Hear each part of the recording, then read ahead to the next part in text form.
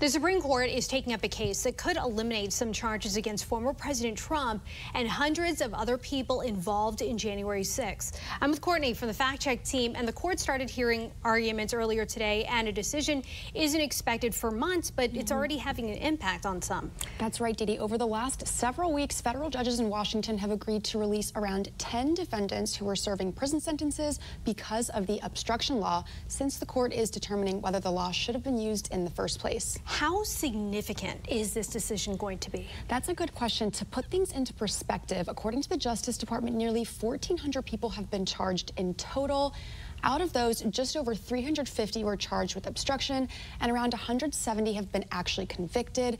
Many have had their sentencing delayed. So if the court did reverse the ruling, it wouldn't affect a majority of the defendants because they're also charged with other felony or misdemeanor crimes. That means there wouldn't be any cases that would be completely thrown out. Also, some judges have already signaled that they'd increase the sentences attached to other charges if the obstruction count is deemed invalid. All right, Courtney, thank you. And for more on this Fact Check team topic, a lot to it, including links to their sources, of course, scan the QR code on your screen or visit the nationaldesk.com.